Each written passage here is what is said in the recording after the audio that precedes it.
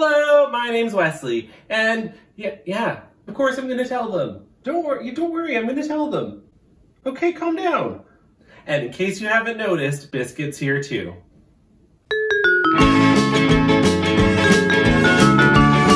Okay, alright. So welcome back to another one of my videos. I'd like to begin by saying, Holly, I've read your comment on Instagram, and yes, as soon as my home is decorated for the holidays, I will be doing a home tour to show you all the amazing things I've done. So it's that time of year once again, and it's finally appropriate to start decorating for the holidays. For some of you, this might mean getting out your old holiday decorations and putting them up in the exact same spots they were last year. For some of you, it may mean buying all new holiday decorations. And for people like me, it means making brand new ones every single year. Now, for some of you, holiday decorating may be limited to certain zones or certain areas of your home that you always want to look nice. Personally, my haunted Halloween spooktacular bedroom was always a highlight of my year, and my cheerful, merry and bright holiday bathroom dioramas are always well appreciated. Some of you might not want to sleep in a bedroom that's decorated for the holidays all the time. I like to decorate every room in my home. That's because I'm crazy, and I have an abundance of time. Now for some people, the mantle, or the fireplace, is where Christmas happens. They hang their stockings with care, they sit in front of it roasting chestnuts, eating oranges, doing all sorts of Christmas things. Now unlike some other homes in the estate I live, I do not have a fireplace. And every summer when the temperature goes anywhere below 10, they decide it's time to have a fire. And the best supplies to burn? Garbage, of course! Please don't burn garbage in your fireplace. While the weather outside may be frightful, my smile is so delightful. So today I'm going to be showing you how to decorate a picture shelf to look like it's a mantle. And no, I don't mean one of those I painted a black square on my wall and then covered it with an actual mantle now I'm pretending it's a fireplace sort of deals. None of that. We're going to admit, we do not have a fireplace. So one of my favorite things to do in the holiday season is go out and buy new decorations. I love to see all the setups in the stores, and I love to see what everyone new has on offer. But since everyone decided to celebrate their Halloweens and Thanksgivings by joining together in large groups without masks or social distancing, this year I have to limit my exposure to public, so I will not be doing much shopping. Which means I'll be using all my old decorations from last year. Now because this project is extra special and requires extra hard work, I have my best friend Biscuit here to help me. He is more than excited and can't wait to get going. So having said all that, let's pretend we have a mantle and decorate for Christmas. Yay! Who is this Merry and Bright anyway? Ladies and gentlemen, please welcome to the stage, Merry and Bright! Woo! Yeah, I know that's not your name. It's the joke. So I'm just gonna begin by removing all the decor that isn't Christmas. Magic! Now the next step is simply going to be to put up a garland. Just like this one. For it's an excellent boa. Ooh, chic. Fashion, here we are. Heather Boa, is that you? So previous to filming this, I installed some cup hooks under my shelf. So my garland is pre-lit. And for me, that just means I left the lights on from last year. So I'm just gonna start by throwing my garland at the wall and hoping it hangs. Wow, that was easy. Luckily for me, my garland has landed in the perfect position. But oh no, it looks like crap. That's because I haven't fluffed it yet. The next step is just to go along and fluff all the branches out.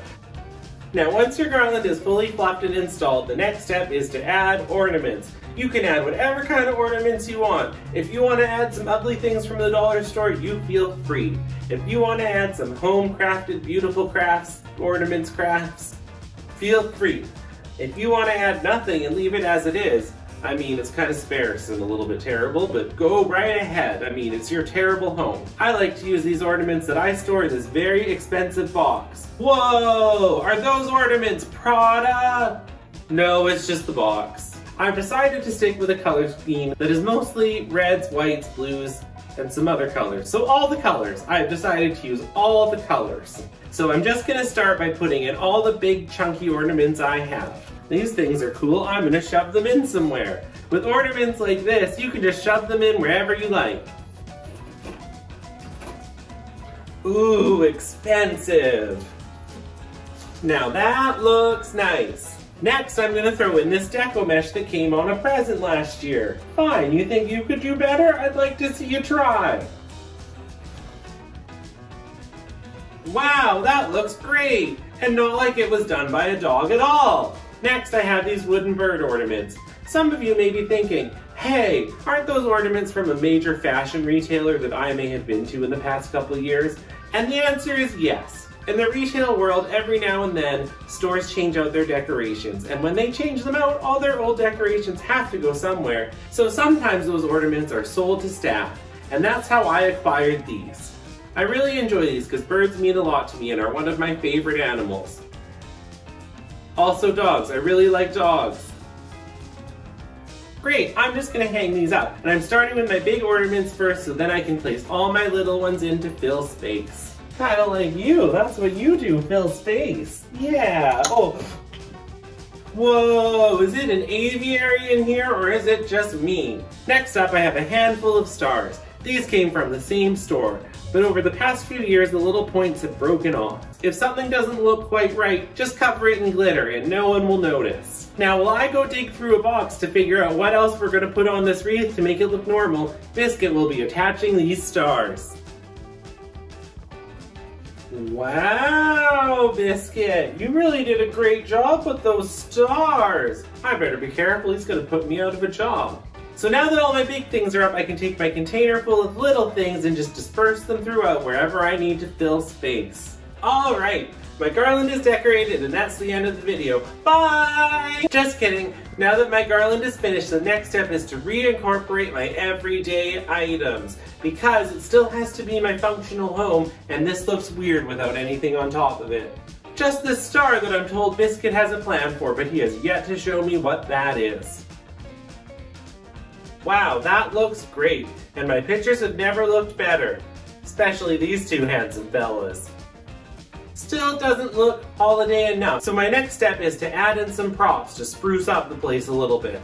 Most of my art has been put back in place, but what do I do with something like this? This definitely isn't Christmas, but I can't just leave an empty hook on the wall. Whenever you have a piece of art in your home that doesn't work in your decor and looks a little bit too summery to be Christmas, just wrap it like a present. That's better. Wow, that looks so good. People might actually think that's a real present and try to open it. Biscuit, that's not a present. Don't try to open it. No, get out of there. That's not for you.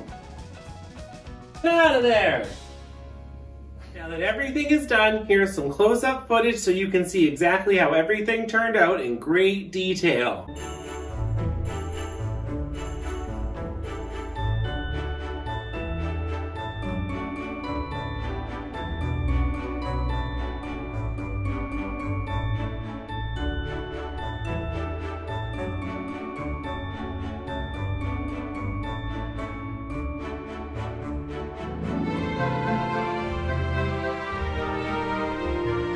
Oh wow, it's beginning to look like Christmas everywhere I go. Whoa, I can't believe that project went off so well. Did I mention it also lights up?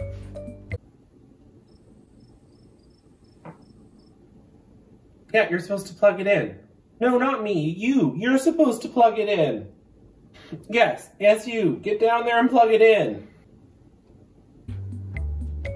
Just goes to show that you don't need to go out and buy new Halloween decorations every year. Actually, Christmas. You don't need to buy Christmas decorations. Or Halloween either.